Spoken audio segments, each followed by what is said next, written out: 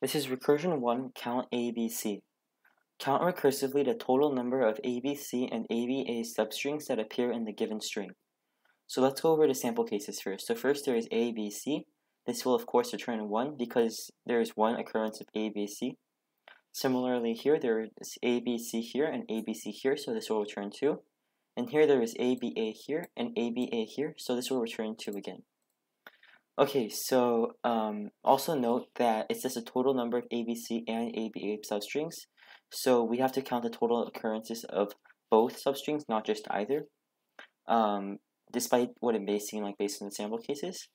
So let's go over our own case and see how a program may work, recursively of course. So here there is ABC, AAABA. So what we will be doing is essentially iterating through the array and counting the occurrences of ABC and ABA substrings. Okay, so first there is ABC, AABA. So we will get the first 3 characters, which is ABC.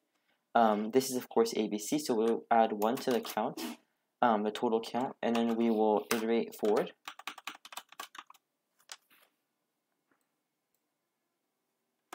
Next there is BCAAABA. We get the first 3 characters, that is BCA.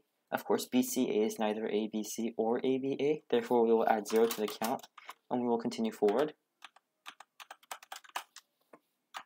Next there is CAAABA. Again, CAA is not ABC or ABA, so we will add 0 and continue.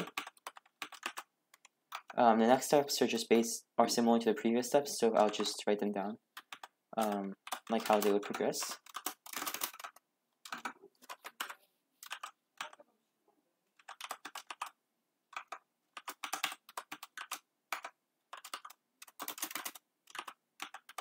Okay, so finally there is ABA. ABA is of course one of the substrings that we are looking for, so we add 1 to the frequency, and then we continue forward with BA. And BA is a substring that is length less than 3, and of course the substrings that we are looking for are both length 3. Therefore, if it's less than length 3, we know it is not that. Therefore, we can just return 0. Okay, so let's implement that. So first, we will go with the base case. The base case is of course if the length of the string is less than 3, then we will just return 0.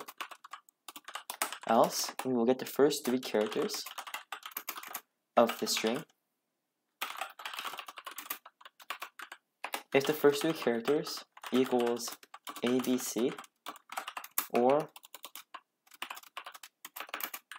it equals ABA, we will return 1, add 1 to the count, and then we will continue forward with the rest of the string.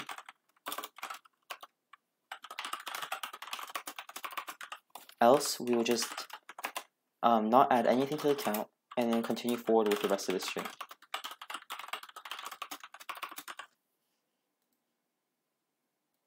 And this seems to work.